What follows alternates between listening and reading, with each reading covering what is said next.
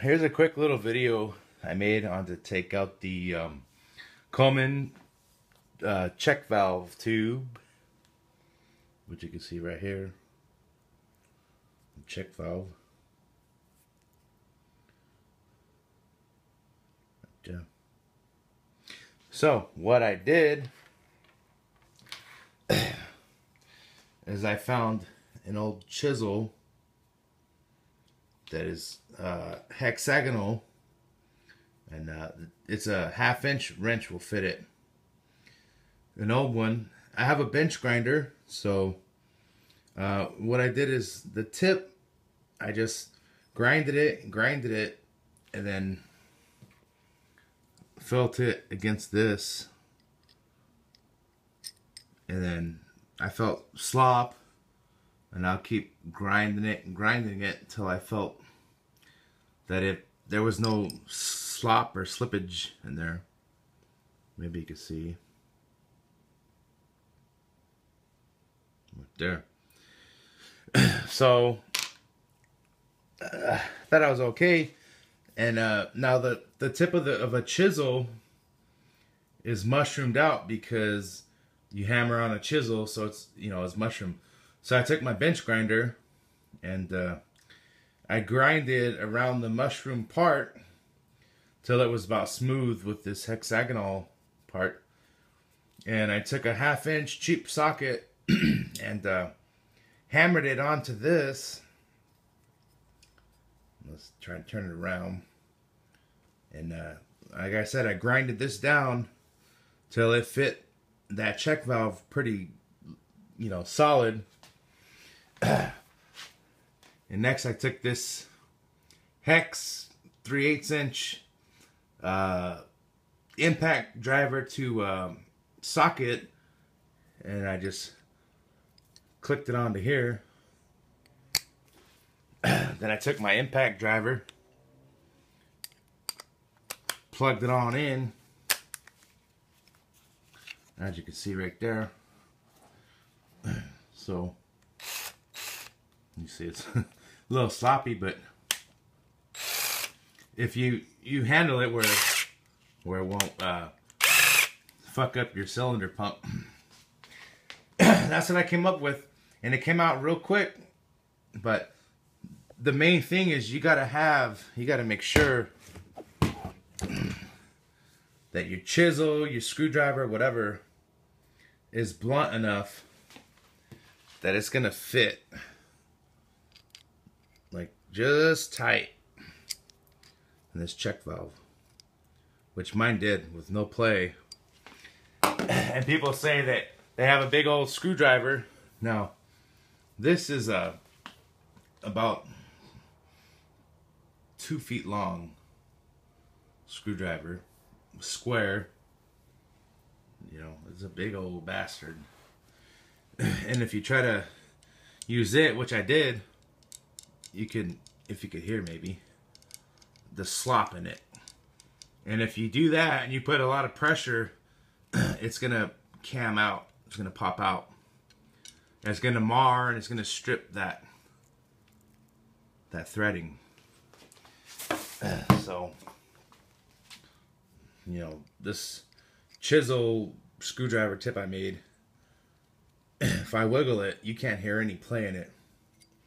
So anyways, I know people, they sell these tools for like $30 online, but if you could go down to Home Depot or something, buy a chisel, maybe take a wrench that has a hexagonal 1/2 inch chisel. If you have a bench grinder, just grind down the tip until it fits. Like I said, I grinded it down about 4 or 5 times, and I would test fit it, and then if it had slop, grind it down a little bit more until it didn't have any slop.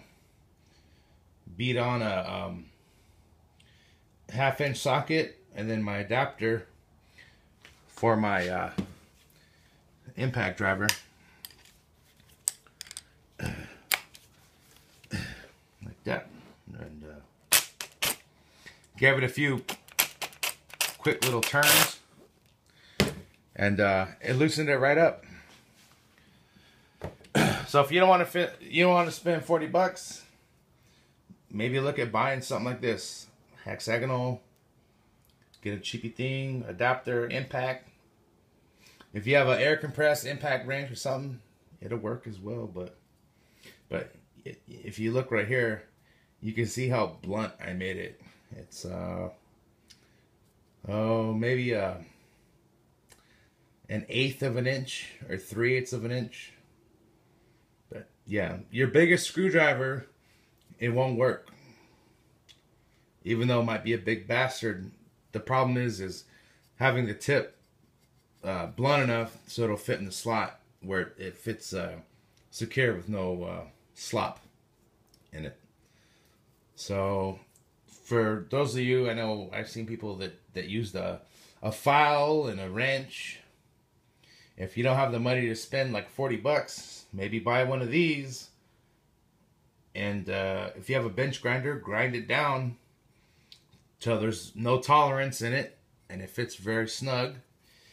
And take you a little wrench, and if you can find a hexagonal, and then beat a fucking socket on top till it's tight.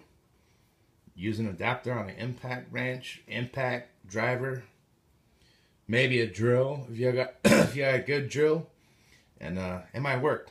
So hope that helps. Trying to save you guys some money so you don't got to spend 40 bucks, but it worked for me. So I still have other problems I got to work through, but on my lantern, but that's what I came up with. And I've seen a lot of reviews and this, and people saying, well, buy the tool, don't buy it, make this, make that. And just so happened that this worked perfect for me, and I didn't have to buy anything. But if you have an extra 40, and if you're a lantern rebuilder enthusiast, then it might be worth it to buy the tool. But I just bought a lantern online, and I'm just trying to get it up and running. I'm not trying to fix a bunch of lanterns. If I were into that hobby and I was trying to fix up a bunch of lanterns, then I'd probably purchase a tool. But for me, this is a free tool, just because I had this laying around.